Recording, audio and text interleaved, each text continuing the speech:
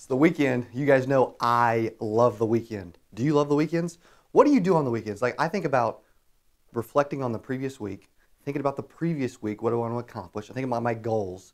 I want to challenge you this weekend, when you're thinking about work, yeah, relax, enjoy yourself. But you know what?